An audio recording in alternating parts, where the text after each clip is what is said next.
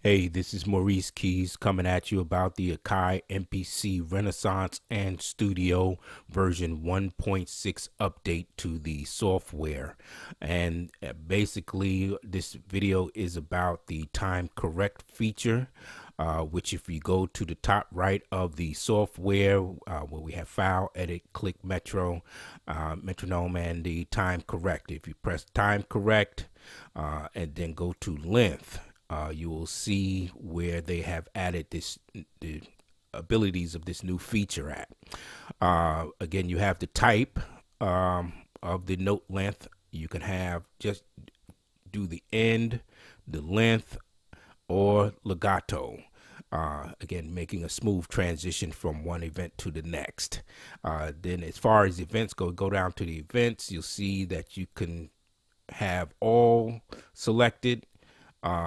You have the selected range of notes, a selected number of notes, that is, and then you can have a range that you can apply it to.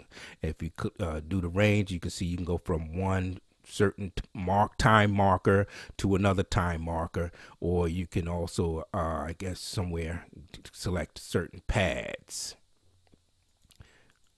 Yeah. Okay.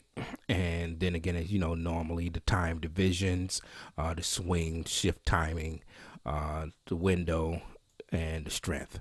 But this is a great feature. Again, it seems like they thought about in this particular update to give us more ability to go into detail in regards to the MIDI events that are created in our sequences.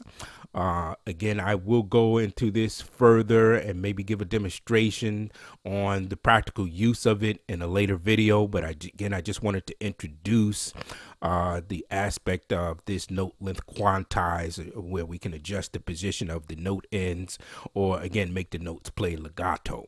Again, I look forward to bringing more stuff to you guys. Subscribe, or like me or something, and so you can keep in touch with knowing when I put up another video. Peace.